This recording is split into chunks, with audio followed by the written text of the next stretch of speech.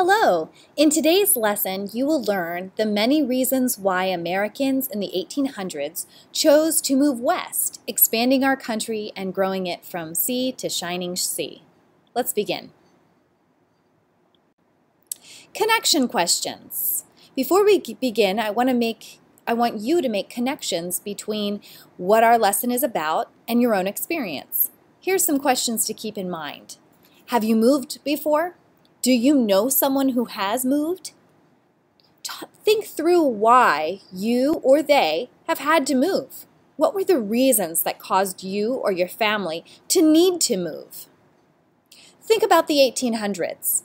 What would be some possible reasons for why people moved west? And in today's lesson, we will be answering that question. So grab your history notebook and prepare today's lesson and notes, because you're going to copy down the main ideas, which I have typed up in purple on the slides. I encourage you to draw purposeful doodles along with your notes to bring a visual image to mind as well.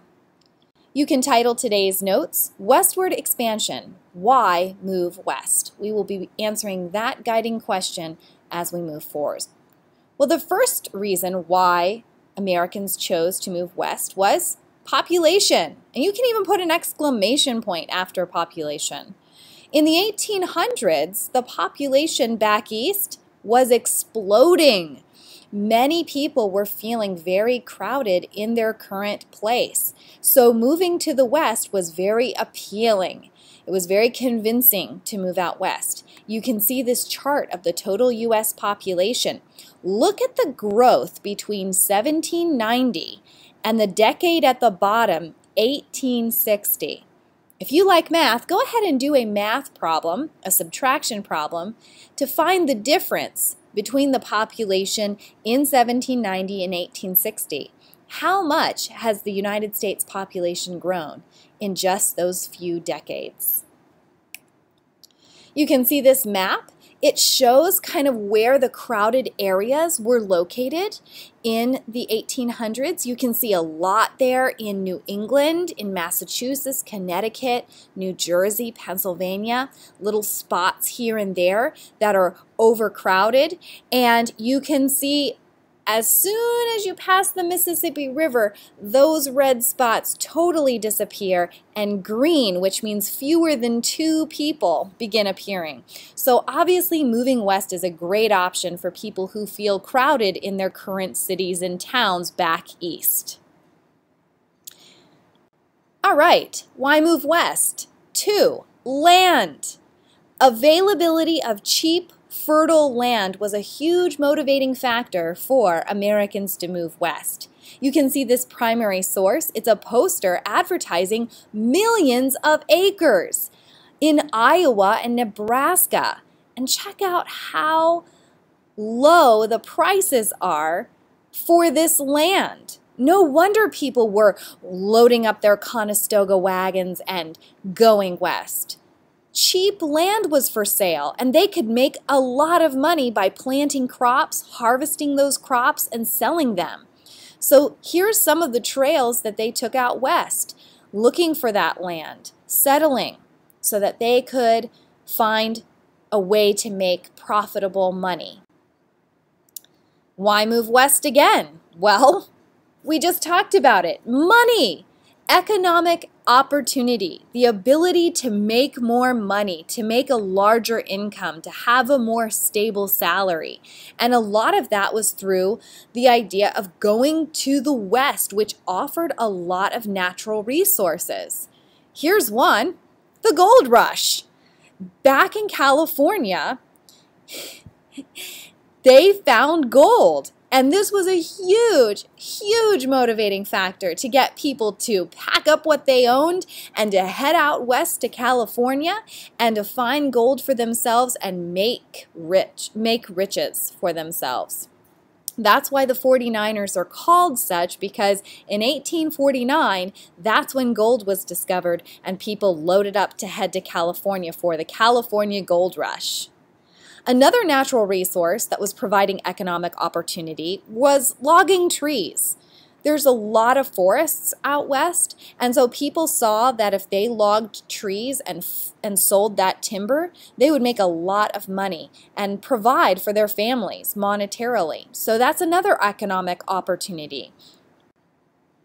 Another reason, which we kind of talked about before, was farming, a huge economic opportunity for many people. And you can see that primary source photograph there is a family who moved out west, and they're currently living in a sod house. Their house is made of bricks made from dirt. So all of their walls are made out of dirt and manure. And this was something that a lot of families did when they were trying to start a home, when they were homesteading.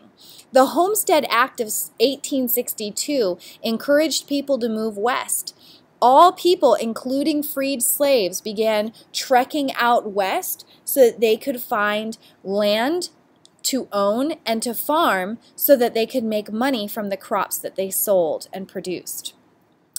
A lot of times families would start out in these sod houses, but they would eventually be able to buy timber or find timber to build a log cabin. But this was a home that many of them started out with. And the last economic opportunity was the freedom for freed slaves. Out west, you're not going to find hardly any slave owners.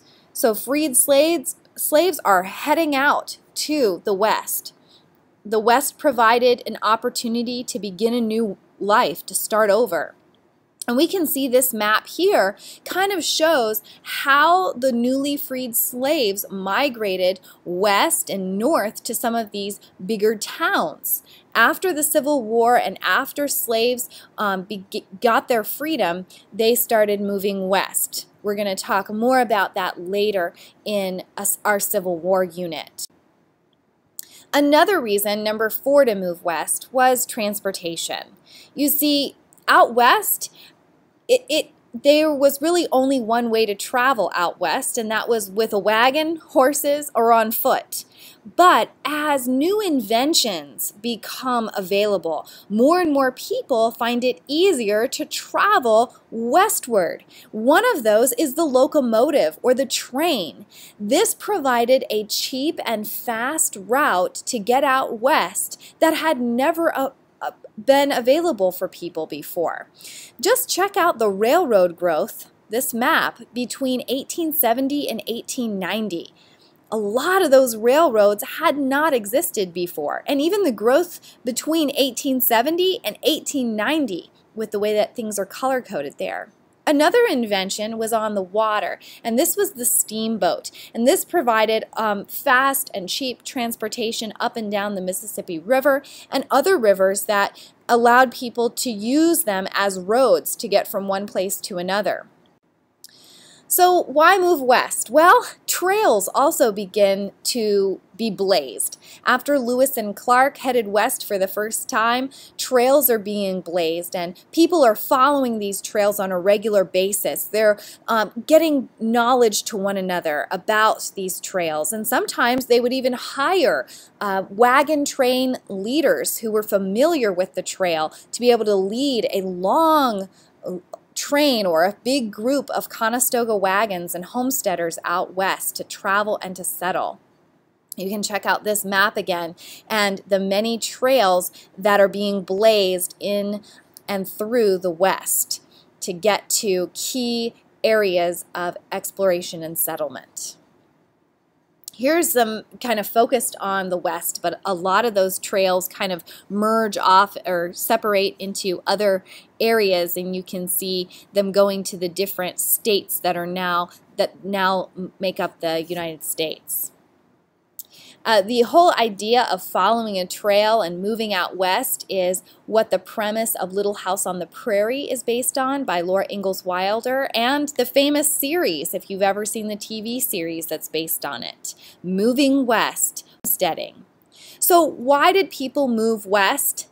Last point here is the idea of manifest destiny. You can see those homesteaders trekking the trail. It would take them many weeks, in fact, several months.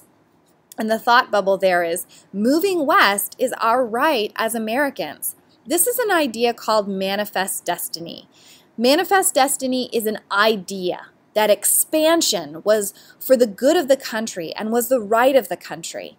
And people took this idea of manifest destiny and it was motivating them to pack up their belongings and head west for the good of America and the good of themselves. Moving west is good for the whole country as we expand and we grow. This is a famous painting called American Progress by John Gast, and it takes the idea of manifest destiny and it puts it in a picture or painting form. And we're going to actually be looking at this painting in detail in one of the activities we have in class, but you can see many of the reasons why people moved west that we just covered are in this picture and are shown here. So the idea of manifest destiny is the idea that moving west was good for the whole country of the United States of America. Now, if you liked this video, give it a thumbs up and subscribe to my channel for more flipped classroom lessons on American history.